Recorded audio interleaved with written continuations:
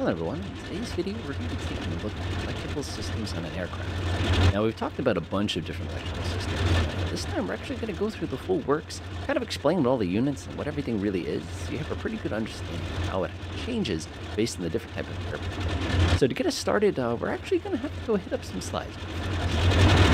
So the first few things you're going to need to know, and like I said, I'll only be very brief here, is that when you have electrical terms, these are the ones you're going to hear a lot. The first one's going to be called voltage. This is your electrical pressure. Amperage is going to be your electrical current. This is your flow. And then power is simply when you take the two together and you make it do something, whether it's illuminate a light bulb or defrost your propeller.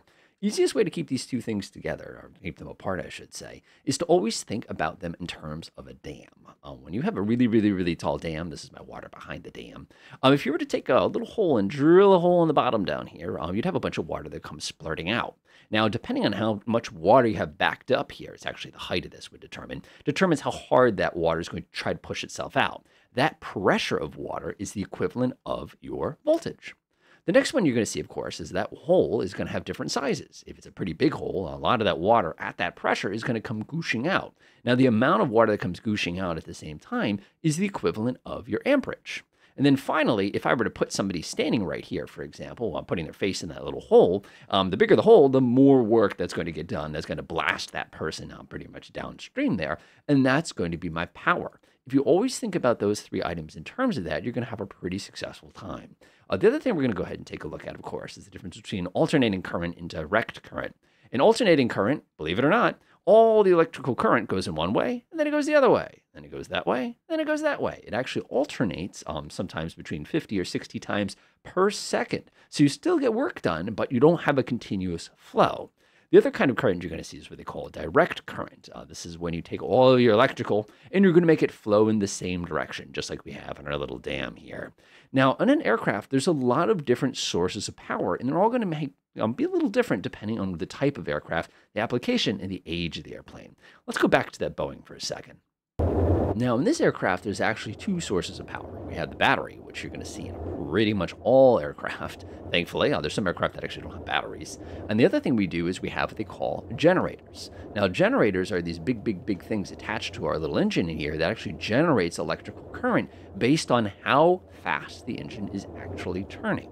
So if I would actually come floating down here, you'll notice that we have this handy-dandy gauge here, this little ammeter. And you'll notice that it has a negative portion. You'll also notice that it has a positive portion. Now, one of the things I can do, of course, is this tells me how fast I'm discharging the battery. So right now, you'll notice that I'm discharging about -6 or -7 amps. That's the current flowing out of the battery. If I were to keep this situation exactly as is, I would basically run my battery completely empty. Now, depending on the type of aircraft you're operating, it could be could be an issue. So one of the things I can do, of course, is I can reduce my electrical load by shutting off various items on board. You'll notice by killing a couple of those lights and things like that, if I take my engine instruments off, I've actually reduced my electrical load significantly. I'm down to about -4 amps, which on most batteries are usually between 40 and 50 amp hours, which means if you take, let's say, 50 divided by 5, that's going to be about 10. That's 10 out of, that's pretty short. I get about 11 or 12 minutes before my battery is completely discharged. But the interesting thing about generators, and the reason that they're not used anymore, is the fact that their power production is completely dependent on how fast it's turning. So what I'm going to do is I'm going to go ahead and push my throttle forward here, and you can see the engine power coming up a little bit. And you're going to notice that all of a sudden, my aircraft is now producing positive. I'm actually charging the battery on board. Now, if I come in here and start slapping some buttons here and trying to increase the electrical load, you'll see that once that electrical load really starts to kick in, it definitely has an impact on our ability to keep up with the charging of the battery, which is why with a lot of these old aircraft, you basically not run anything until you're ready to go, kind of a thing like that. And you can see we're sitting here picking up a lot of temperature just being parked on the ground running those generators. Now, the interesting thing about generators is they produce a direct current, which is the same type of current that your battery is producing. So the two are essentially interchangeably electrically on board of the aircraft itself. Now, this is a little bit of an awkward situation. If this were nighttime, I could run my battery all the way to 0, which could be a very, very big problem for us, depending on what's going on. If I need to come in for a landing, for example, I'll go ahead and pull my throttle back, coming in, setting myself up, just coming over the runway, and then all my lights go out. And you can definitely imagine the electrical complications that you would experience with that. It's also worth noting that some of these older aircraft actually only had a single generator. You wouldn't actually produce generators on both sides. Generators are relatively simple to use, and that's one of the reasons why you'll still see them in some airplanes, big turboprops and stuff like that. And in some cases, what they would actually do is just run one engine and run the generator while leaving the other engines off, just so they had the ability to kind of keep some electrical flow going around inside of the aircraft. Now, as you know, they didn't stick with this design. One of the big evolutions, and again, one of the downsides of the generator, was the fact that not only does it only produce direct current, but it's also relatively heavy. We have these things instead called alternators, which the idea of an alternator is to actually produce alternating current, which, as you probably realize, we can't use that directly. We actually have to convert it into direct current to run certain parts of the aircraft. Now, we have a Cessna 172S here, which is a great example of how all this comes together. And now looking down here, we have ourselves our electrical bus. If you're wondering what all these little guys are, they're just circuit breakers. And the interesting thing is you can actually pop one of these circuit breakers out in the real world, and it would disable that part of the aircraft. Now, what I'm going to do is I'm going to come over here and I'm going to engage the battery switch. Now, a couple different things are going to come on when you do the battery. I'll actually hit the avionics switches as well. We're going to see a couple indications of what our aircraft is up to. One thing I would like to do is reduce my electrical load a little bit. I don't know why the guy before me decided to jack the brightness of everything up here. You're going to absolutely kill this plane's battery before I get a chance to show what I'm doing here. You'll notice we have a couple new measurements. We have one that indicates our voltage. In this case, we're at a 25-volt system here, which means we're very, very charged. Most of these aircraft actually will use dual batteries for the purposes. Again, you take two batteries, add them together, you can get yourself a higher voltage available. And the other thing you're going to observe if you flit your head down here is that we're pulling 30 amps right now, which, I'm sorry, not 30 amps. We're pulling, let's see here, this would be 60 amps, that would be 30. We're pulling about 10 amps, 10, 15 amps, which is actually quite a bit of electricity here, even though we're just sitting on the ground. If you're wondering who our winner is here, it's going to be our GPS. As a matter of fact, if we were to come over here and do one of these real fast, you can see that just on its own, we're only pulling about 5 or 6 amps, which isn't that bad at all. But you notice I have no indication anymore of what my actual voltage is. So what we're going to do is we're going to go ahead and start up the aircraft here, and we're going to keep it nice and simple. We're going to go do nothing fancy. We're not going to do all those fancy procedures. We're just here to kind of get this thing rumbling here. So I'm going to go ahead and give it just a little bit of power to hold us at about 1,000 RPM here. That looks pretty good right there. I hate it, by the way. Microsoft Flight Sim will randomly erase your hours, so be mindful of things like that. So anyway, we've got the thing started up. We've got a little bit of RPM. We're just running off the battery. Notice we're still pulling amperage here. Now, of course, if I were to come over here and flip on the avionics master, everything goes on. But you'll observe we're still at 25 volts, which means all the electrical power on this aircraft is actually still coming out of our little direct current battery. Now, watch what happens when I turn on the alternator. You'll notice a bunch of things happen. Now, the first things happen that our system voltage now jumps up to 28 volts because our alternator runs at a higher voltage than a battery does. The second thing you probably observed is our amperage down here. We're now actually charging the battery. And the interesting thing that actually will happen is as we fly, our amperage will slowly decrease as we continue charging the battery to the point when it's completely charged. Now, you're sitting there going, wait, didn't you mention a minute ago that alternating current, the electricity goes like this, and direct current, it all goes in one direction? How do you get alternating current to be direct current? Well, they have these devices called rectifiers, and what they do is they take that funky wave, and they only allow it to come out in one direction, so we can actually recharge our battery. Now, one of the cool systems things about these buses is that we can actually take the battery out of the system completely. And now notice, the aircraft is perfectly happy right now. The engine's running, all my electronics are on, I can read all my gauges. Notice our system voltage is still at 28 volt, even though the battery isn't even electrically connected to anything else on board of this aircraft. Now, right now, the alternator is doing all the work. Now, one of the interesting things is that you probably aren't going to see here, but if I were to pull the throttle way, way, way back, what would actually start to happen is the aircraft would start going, like your lights would start flickering a little bit, and maybe these displays would start cutting in and out, because the alternator at such a low RPM is not able to provide enough electrical power to keep all of this good stuff basically going on. So it's actually kind of interesting that we don't get that effect, but keep in mind if we were on a generator, a long time ago, the generator would have popped right off the line, and all these things would go dark instantaneously, basically the equivalent of that once we hit that point. Now, you're probably sitting here going, all right, okay, so far so good, so far so good. So you've engaged the battery, you've engaged the alternator, the battery is now being charged off the alternator, and you're still pulling electrical power out of it. Exactly. Now, the interesting thing here is in a little aircraft like this, it's relatively straightforward. You have your source, you have all the consumers, everything is happy. We have our two instrumentations. But where things start to get a little more complicated is when you move into aircraft that have multiple engines. As a matter of fact, things can get a lot more electrically complicated. So we have a Boeing 737, it's the PMDG 700.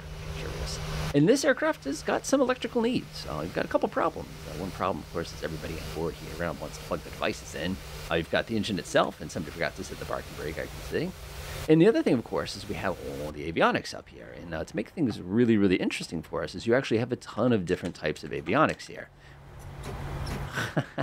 Okay, I'll hold the brake, whatever. So the interesting thing that we have here is we have all these electrical things. We've got computer systems on board. There's so many different electrical components on this particular aircraft that need electrical in it. So one of the things we have here is if I actually come over here, down to our little systems display here, is you get this nice little breakdown. It can come to engine. You can see all these different components here and everything the way that it breaks itself down. But on an aircraft this large, you have a new problem. And that's the fact that you have basically alternators on both engines, but those two alternators could potentially be working at a different frequency against each other. So if you want to think about it this way, if this one right now is on the up wave and this one here is on the down wave, if you were to try to put those two waves together, you get one straight wave, which would not be something that's desirable. As a matter of fact, the two engines would basically kick each other off. So you have an interesting problem on aircraft like this, that the systems have to be synchronized in order for them to be able to safely go ahead and power. So the solution that many, many designers did, and if we actually stick our head up here, is what they actually opted to do is they opted to go ahead and design the systems so that they're independent of each other. So right now, for example, you can see all my lights and stuff like that. We actually have one power in one part of the aircraft, and the other alternator system generators are powering the other side of the aircraft. So if I actually come up here and I were to pop off the right generator, for example, you'll notice you hear click, and everything pops itself off all simultaneously. And the reason nothing bad happened to us there is because if you noticed, our left generator now automatically kicked in and started providing power for the other side of the aircraft. So let's go ahead and pop that back onto the bus here and go snap. Everything goes click. And now, of course, the two systems are now split with each other. Now, you'll notice if I open up this little switch here, this calls this bus transfer. This is basically allowing us to link the two systems to each other. Notice there's no on position here. It's either auto, meaning if something bad happened, push the button, or it's got off saying, please don't do that. Now, if I switch this to the off position and I go ahead and disengage my generator here, I lose half of my aircraft because there's nothing powering that side of the airplane. Now, if I actually were to come over here and close this sucker, you'll notice that now this side of the aircraft, this particular generator, is now feeding this one as well. Let's go ahead and engage that again so we can go ahead and do it. I feel so far sorry for the electronics on this airplane. We're being very abusive here. Now, where it gets kind of interesting on aircraft like this is if you actually were to float up, and many aircraft of this style have a similar display, you'll notice there's actually two different switches here. We have an AC system and a DC system. They're actually separate from each other. So one of the things we can do here is we can actually pop over to the bat, and you can see right now that we're basically not pulling anything out of the battery. If I go to the battery bus, you can see we're at 28. Hey, there's that 28 again. You see them pulling nothing out of there. And of course, we have our TRs, which is kind of our different places where we're going to be sending electrical power to, and you can see how much amperage we're actually sucking out of it. Now, on the right-hand side, you notice we have a completely different set here. We have a ground power, which should be basically nothing. We have our first generator, which is producing, let's see here, 115. Notice it has a frequency of 400. Now, the APU, nothing. Generator 2 over here, you can see is producing about 48. You can see this one's up pulling 49, so this one's working really, really hard to power this. Our inverter, by the way, if you're curious what an inverter is, this is basically a way you can take DC power and you can convert it into AC. That's all inverters are. And right now, the inverter's not pulling anything, and the reason being is the fact that we're not pulling off of this. Now, where this gets very, very interesting is I'm actually going to leave this up here. What I'm going to do is I'm going to come over here. I'm going to pop the generator off one side real quick, which immediately you're going to get a bunch of angry alarms. Notice how everything went and switched over there. And now what I'm going to do is I'm actually going to pop the other generator off. So now you'll notice that our battery, our auxiliary battery, actually kicked in, and you notice all my electrical pumps and everything failed simultaneously. We're now powering this aircraft off of our particular piece, and you can actually see our inverter here is working really, really, really hard. Basically, lost voltage is desperately trying to keep everything powered here. So now if I were to come back here and flip everybody back on, you can see if I go back to my generator that everything is now working back normally. So again, one of the interesting things about these systems is the way that they separate those. Now, you're probably sitting here going, well, what if you're an aircraft with 4 engines? That gets very, very complicated. And depending on the aircraft, you're going to have a different type of system. Notice, by the way, my autopilot kicked off and everything clipped off, and my flight directors clipped off and everything popped off, just to give you an idea of how devastating that can be. But the fact that we still have it. Now, a lot of you will probably observe, don't these aircraft have a backup generator? Yes, they have what they call an auxiliary power unit. Now, what the APU does is basically here for the purposes of giving us a little electrical power as well as compressed air, either in the emergency that we lose something during flight, or if we're in a situation where the aircraft is parked and we just need a little bit of electrical power to kind of keep us going happy, sort of a thing like that. So what I'm going to do is I'm going to fire up that little APU. One of the nice things, we don't get that display here. Let me go check that real quick while I'm looking at that. Waypoint status, waypoint status, engine. I just love how it does that kind of a thing. And then you got your system, and you can see our hydraulics. I love how simple this airplane is compared to like a 747 or something. Notice, by the way, we're getting all sorts of angry error messages on our flight management system as we're basically doing it. APU's up, so what we're going to do now is we're actually going to switch the aircraft over to the APU. Notice at this point now, we're just kind of waiting for everything to kind of cycle. Oh, my fasten safety belt light was on. Whatever, kind of a thing like that. So we're going to get a little notification here that's going to tell us the fact that our APU is at a good speed. But notice what it does here, and notice that our APU, little lines here, clearly is designed to feed both of these. So now if I wanted to, I could come here and I could pop this one on, I could pop this one on, and now the APU is carrying the entire load of this aircraft right now. If I actually to float up here real quick, you'll notice generator 2, no amperage. You'll notice generator 1, 0. But look at this. Our APU is pulling 58 amps right now. So this thing is working really, really, really hard in order to keep the rest of our electronics kind of basically cooling off here. Now, of course, if I were an evil person, I could come over here and I'll flip that on. You're not really supposed to do that. That's a dual beat situation, and it creates all sorts of interesting problems here. But what would happen, of course, is our APU is now going to work even harder. And if you look at its gas temperature, you can see as that load came in, how it's running quite a bit hotter than it was before. So as you can see, there's a lot of different things that you'll see with electrical systems. Now, there is an extreme here, however, and that's when you move to the AN 225. So not only do we have the challenge here, where we have more than one engine, but we have 6 engines. And not only do we have 6 engines, but the electrical system on this aircraft is downright intimidating. But it uses the exact same philosophy as everything we have seen so far. You'll notice, for example, here that we have all of our transformer rectifiers, and notice we have a 36-volt bus here. It's a 3-battery bus, essentially. Notice that we have the exact same techniques here as far as picking what different system we'd like to use. Notice that we have the exact same style here, the AZR. It's just saying that's basically off this piece. And, of course, we have VSY, and then we have this one. You have all your engine generators, but notice, to save the frustration, they actually designed it so the engine, there's only 4 generators, even though we have 6 engines, in an effort to basically try to break everything down to make it a little bit simpler. And what you actually have, which is really fascinating, is on this aircraft, we have what they call a 3-phase system, which increases the complexity a little bit, but makes it a little bit easier. Also notice we have 2 separate APUs on board, which makes this one even more complicated to actually operate. And the other thing I find very, very interesting is you can see here with our battery or DC system here, that we actually have separate meters for our rectifiers, which remember, that's converting AC into DC, and our battery units themselves. Now notice we have 5 batteries on board, and they all are monitored completely independent of each other. And we have a battery heating system over here as well for the purposes of keeping the batteries the correct temperature, or like, for at high altitudes, or we're in the middle of, Siberia or something along those lines. So hopefully this video has interested you a little bit in how the electrical systems on these aircraft work. The important thing to remember is there are limits. You can only run so much off of an electrical system before something bad happens. Those limits are usually not something you ever have to worry about until you lose an engine, and then things get very interesting. Enjoy.